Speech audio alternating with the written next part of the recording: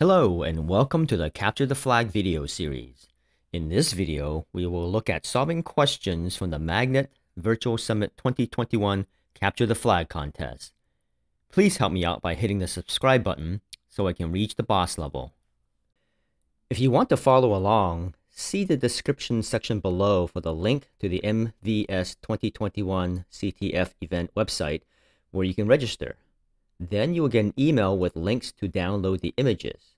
In this video, we will focus on the group of questions called iOS, so you will need the MVS 2021 iOS.zip file.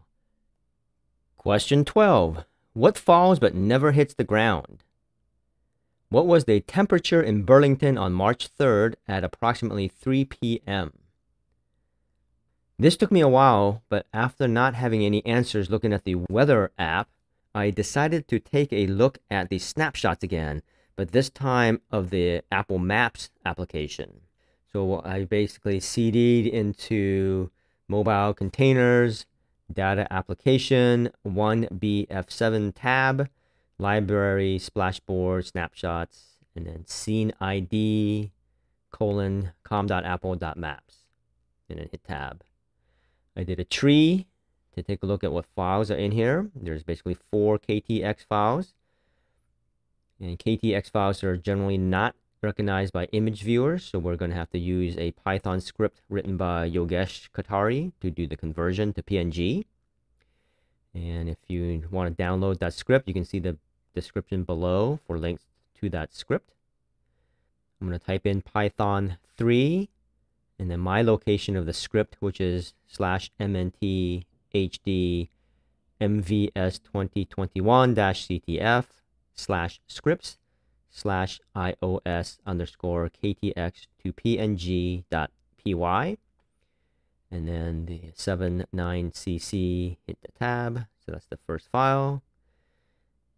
I'm going to convert the second file, similar thing, Python 3. The location for the iOS KTX to png.python script.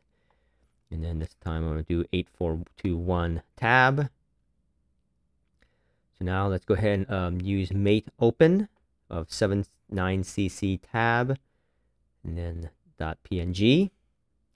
And what this is looks like it's from the map application, and it was a search for Wendy's. And in this particular case, if you notice here, there is the temperature listed right there. Question 13. What's your number? What was the order number for the Chick-fil-A mobile order? So we saw this earlier in the mail messages where we had the receipt. So let's go back and CD into mobile, library, mail, message data, and then 41. And this time, we're going to go ahead and grep for the phrase order number. And then what I'm going to do is I'm going to pipe it into sed to get rid of the leading white space. So we're going to do sed single quote s / open bracket space \t close bracket * /g, and then ending the single quote. So what this is going to do is that it's going to substitute anything that is a space or tab on that line and just get rid of it. And so once we do that, it comes back and has the line with the order number, and there is our answer.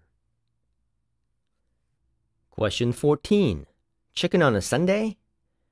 Okay, so we know Eli likes Chick-fil-A. What 2 other chain fast food restaurants were visited? Well, since we've already seen emails and videos of Eli's visits to Chipotle from questions 9 and 13, we know for sure that's one of his favorite restaurants. And question 12 showed Wendy's as a search, so that's probably a restaurant of interest for Eli as well. But just to get a little more confirmation, let's look for other artifacts to point to Wendy's. So because we're running iOS 14, I know that the maps info is in maps sync. So let's do a find dot dash type F dash iname map sync star. This comes back with the location of the map sync file. So let's do SQLite browser of mobile containers shared app group B0B5 tab maps, and then map sync underscore 0.0.1. As we look through this database, the table of interest is called Z history item. And then if we actually look at the column for Z route request storage, in items 3 and item 4, there are blobs that contain a lot of info. And since it's hard to read here, let's go ahead and export them to /temp as blob3 and blob4. So we can look at them on the command line. Once we have them exported, we can do a strings on /temp blob3. And then what we want to do is pipe that through sort and then -u for unique. So it's only going to count each occurrence once. And what we see here is a lot of mentions of the country Carton Deli, which I am not sure if that's a chain restaurant or not. So let's take a look at the blob4 file as well. So let's do a strings of /temp blob4. Again, let's pipe it through sort and then -u to make sure it only gives us any unique occurrences. And here we can see a lot of references to Wendy's. It looks like a screw found in his Wendy's chili. There's a bunch of Wendy's in the address. There is more, looks like reviews of Wendy's from different people. A help wanted for Wendy's and so forth. So I'm pretty confident that Wendy's is Eli's other favorite chain restaurant. Question 15. DFIRFit Target. On which day were the most steps recorded with an Apple iWatch? Once again, it seems like it's health data. So let's take a look at the health database. We'll do SQLite browser, mobile, library, health, healthdb underscore secure.sqlite. And the first table I want to look at is the unit strings. And looks like row number 5 is the unit that is S for steps. Next, we look at the quality samples table where it contains the raw data. And let's go ahead and add a filter to the original unit column with the value of 5 so that it's only going to look at things that are from steps. And then I'm going to sort the original quantity column. And we see the top of the list here, ID numbers 1536, 5035, 5036, and 8168 all give, seems like 300 steps. And so let's go ahead and take a look at the samples table around those data IDs. And just eyeballing the activity around the day of 8168 versus 1536 or 5035, it looks like the days around 8168 seems to be the most heavy. So I really wanted to, I guess you can go ahead and actually add up all those numbers. I go to the samples table and under data ID of 8168, I go ahead and grab the start date and I plug that into the epochconverter.com/core data to get the human readable timestamp, and it comes back to March 3rd, 2021. Question 16. Fowl language. Who was mentioned outside the Chick-fil-A? So recalling the videos that we looked at from when we looked at the mobile media DSIM 100 Apple folder, let's go ahead and play img_0003.mov. And you can definitely hear somebody's name being mentioned in the audio.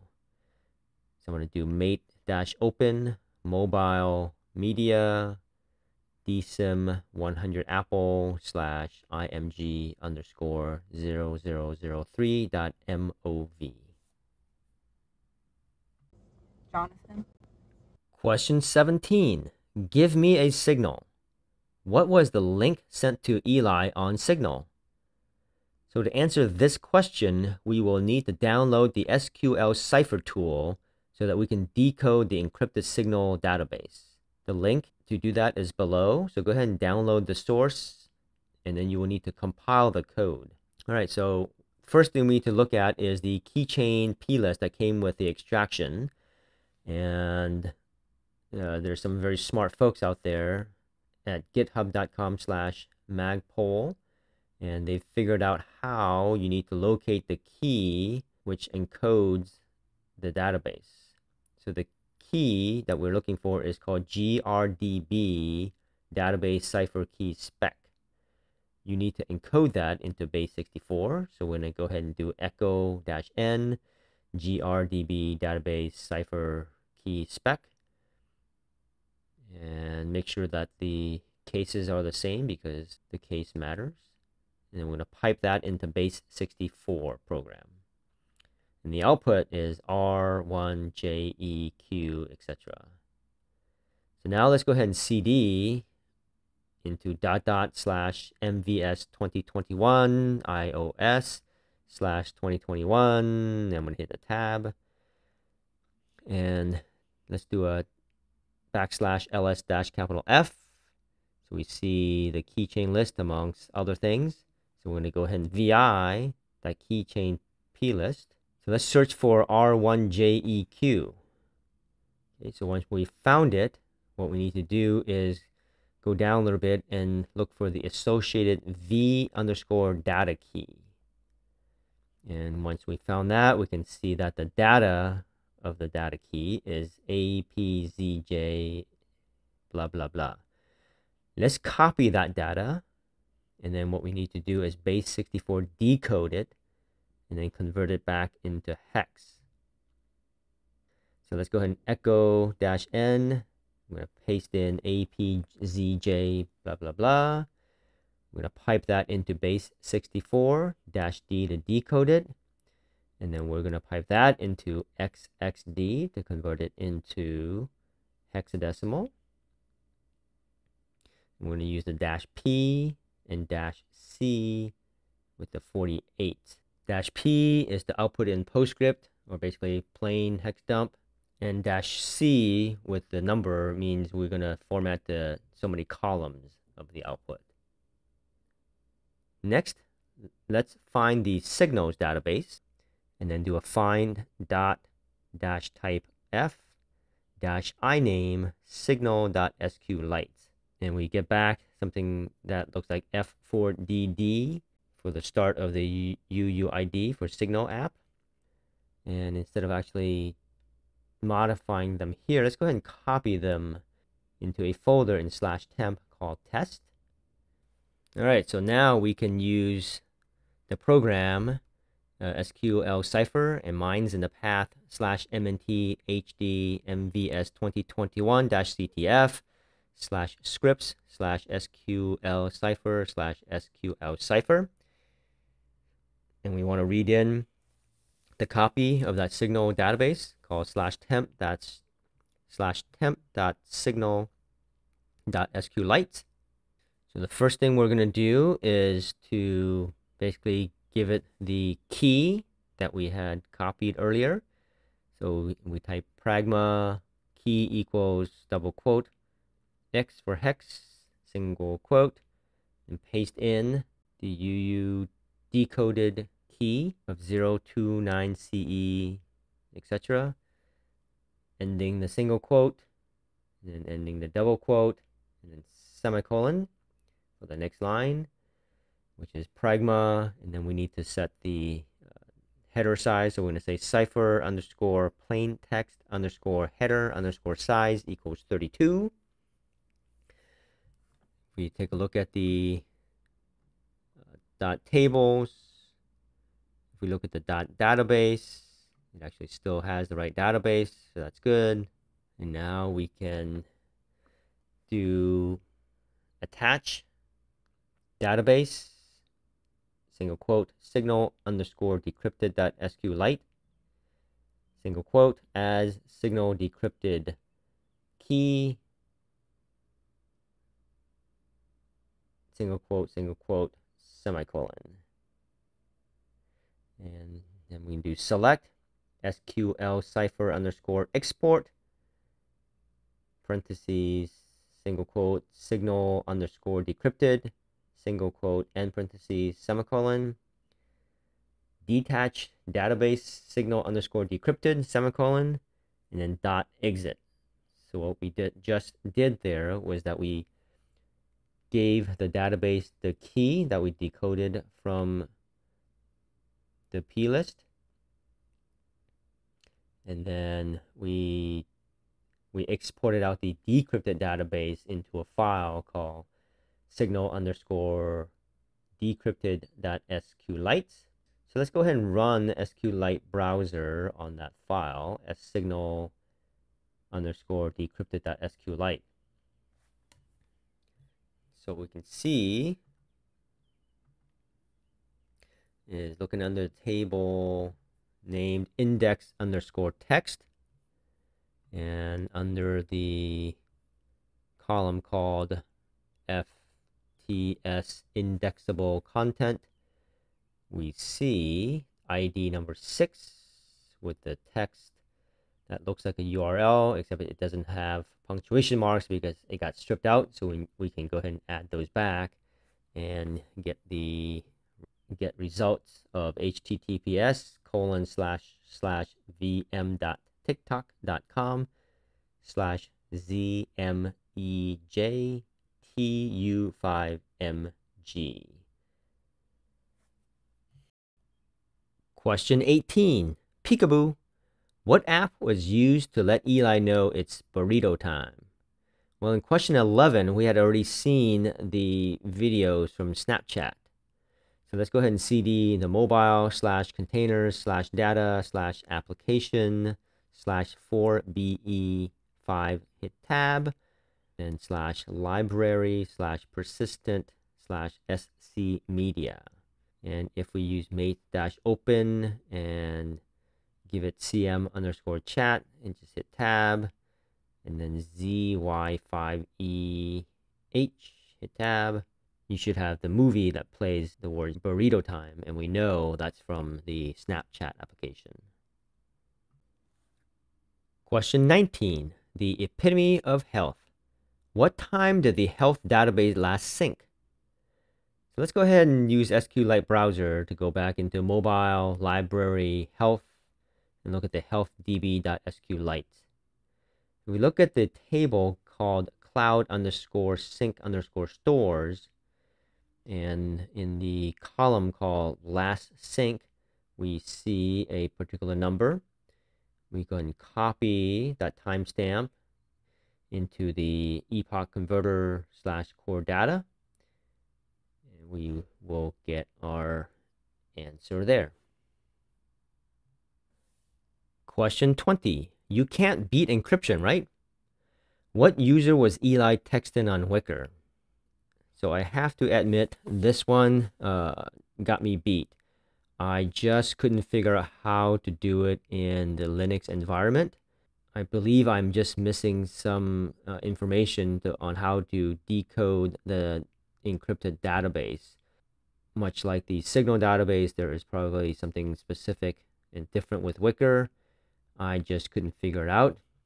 So I had to basically cheat and run it on a Windows machine with Axiom to get the answer. But I'm going to keep working on this and hopefully make a updated post on a Linux solution. Question 21. Let us insert a sandwich pun here. Eli was telling his friend about a sandwich he got. When was the message sent where he said he got the sandwich? So after digging into mail messages and various chat apps, I ended up looking at the Snapchat application. So let's go ahead and cd into mobile, containers, data, application, 4be5 tab, Documents, users underscore scoped, C410 tab / Arroyo. And if we do a \ls-f to see the files, we see that the arroyo.db is the file of interest. So let's do SQLite browser of arroyo.db. If we look at the table of interest, which is conversation underscore message, you see client message ID 13. And in the blob message content, we can see there's a message that says, I got a spicy chicken sandwich. Not as good as a Chick-fil-A though. And if we take a look at the creation timestamp, we can go ahead and copy and paste that into the epoch converter.